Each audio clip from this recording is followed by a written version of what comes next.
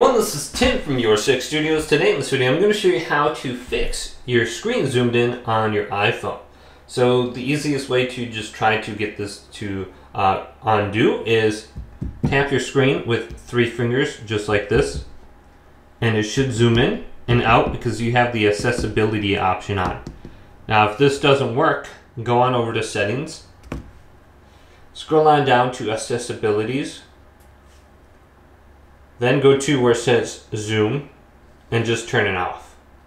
And you should be able to turn it on and off with 3 fingers just by tapping the screen. Now if that still doesn't work, you can see sometimes it kind of works and sometimes it doesn't. What we could do is just go on over to the volume up, volume down, and the power button. So if you press those down, it will restart your phone. So volume up, volume down, and the power button, and then just simply restart your phone and you should be good to go.